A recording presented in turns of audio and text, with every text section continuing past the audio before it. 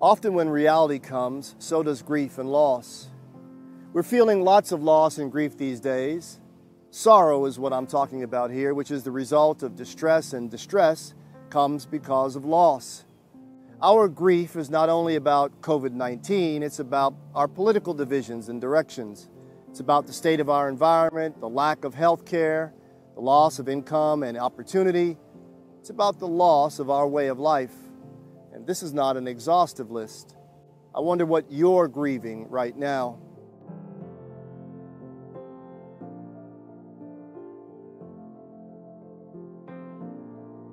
Sometimes, to make the grief bearable, we offer ourselves and one another denial or false assurances. In a world full of grief and loss, brought very close in the 24-hour news cycle, we consciously or unconsciously give ourselves and one another permission to be numb. And numbness shrinks our empathy. It dials down our compassion, and it blunts how we authentically feel. We do this just to survive. But this numbness is a bottled up sense of grief, and it can turn into scapegoating, it can turn into self-destructive behavior, it can even turn violent.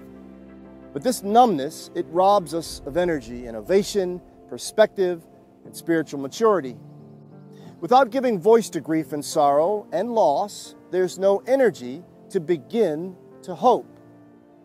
But Jesus has invited us to share in His life, and He has given us reliable coordinates to this abundant life. We are the people who have an image of a murdered man, a lynched man, hanging above our buildings and over our altars and even around our necks. There's a genius to this. Keeping the cross in front of us with all its shame and all its victory is the way we increase our spiritual and emotional capacity to process and even transform grief. We're the people who say regularly, Christ has died, Christ is risen, Christ will come again. We're not the people who say, don't weep, don't show weakness, suck it up. We're the people who don't have to choose busyness, substance abuse, or artful defenses to insulate ourselves from grief. We've got a friend in our grief. We're the people who know that more than half of life's best transformative lessons are taught through grief and loss. I'm talking here about the paradox and genius of the blues. Bluesman B.B. King said, "Blues is a tonic for whatever ails you. I could play the blues and then not be blue anymore."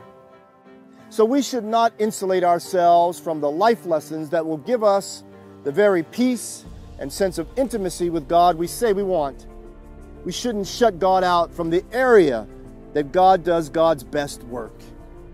The truth is, we should be experiencing a sense of grief and loss when loved ones die, when our politics disappoint, when our environment is wounded, when our health care doesn't reach every citizen, and when our educational system leaves young people stranded. We should be feeling grief when our farmers die by suicide because the pressure is just too much, or when hatred steals another life. The prophets came to their communities to say out loud, we've got a problem. And that problem should be causing us grief. And oh, by the way, those prophets would say, these problems, they grieve God too.